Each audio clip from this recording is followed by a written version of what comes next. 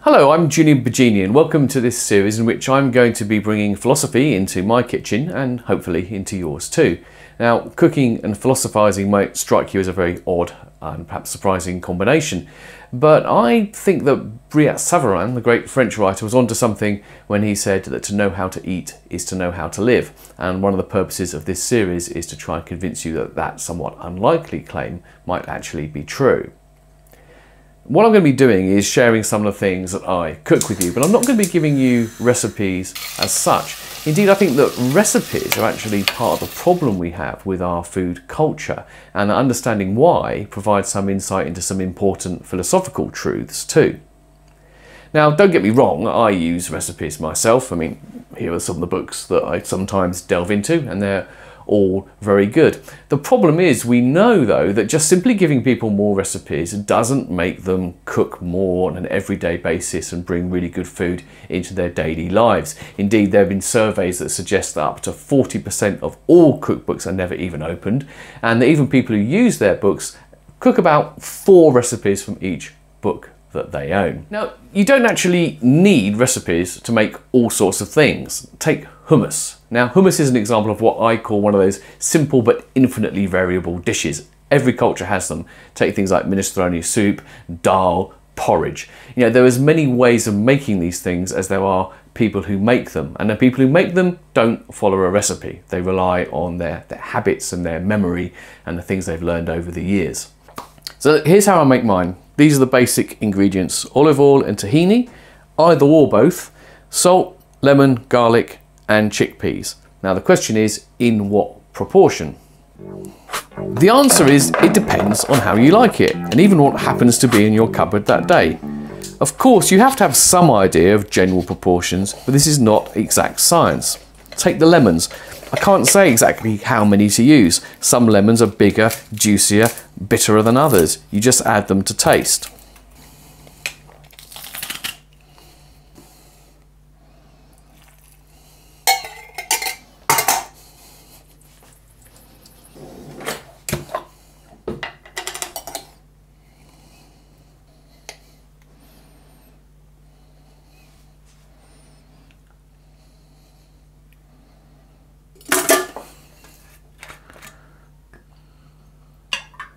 All you got to do now is blend it, except that I like to make mine a little bit spicy. So what I add is a bit of pimenton, which is a kind of spicy smoked paprika. And I tend to be a bit generous with this, but probably shouldn't do more than that. And the other thing is cumin. Now I've toasted a bit already, just in a dry pan like that. And I've got a grinder. So I'm going to grind that in. Actually, that looks like loads. I've probably made it too cuminy. Okay.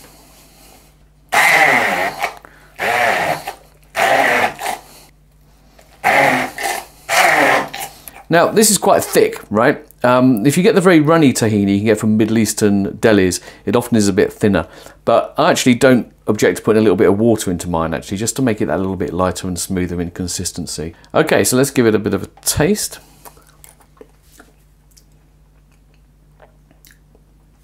That's pretty good, actually. I'm going to a bit more salt. Now, no one in the Middle East who would make hummus in a traditional home would have ever followed a recipe. It's the same in all the great food cultures. People develop their judgment, they learn by experience, things are passed down. I mean, I've got an Italian family, for example, you know, and my aunts, they never follow a recipe, you know, once in a blue moon making a special cake or something. Now, recipes are examples of algorithms. These are rule-based, step-by-step procedures in order to achieve a certain desired outcome. Now, they have their place, but the problem is when we depend upon them too much, we depend less on something else we need, which is called phronesis in ancient Greek, or practical wisdom. This is the ability to make good judgments, but according to context, with sensitivity to the specifics of the occasion, without having to just lean back on a rule book. Now, in the kitchen with recipes, if we sort of become too beholden to them, we become like the ant in the film A Bug's Life. I don't know if you've seen that. It's a wonderful scene where the row of ants are going along and a leaf drops in their way and the ant doesn't know what to do anymore. You know, its rule book says, follow the ant in front of me. A leaf comes down, it's completely shocked. And that's the kind of problem we have in life in general if we rely too much on procedures.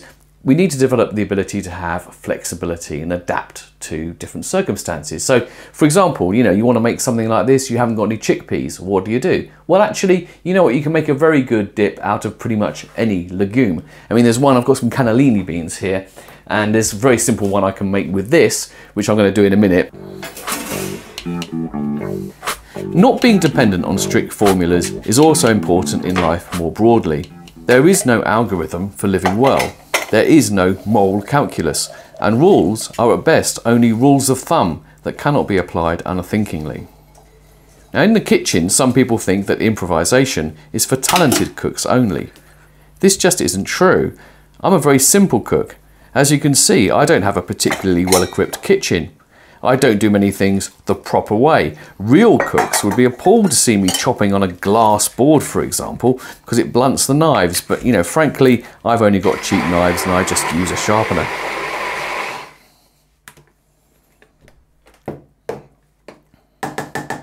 So I say, inside and outside of the kitchen, tear up the recipes. Don't rely on rigid rules. Work on developing good judgment that's sensitive to context.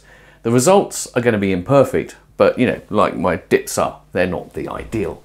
But then life is imperfect, and I think what we can learn is that less than perfect can often be more than good enough.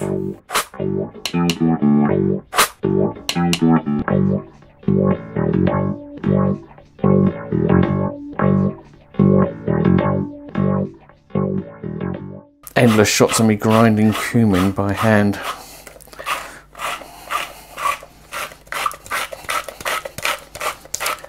Quite nice this, but it does take time.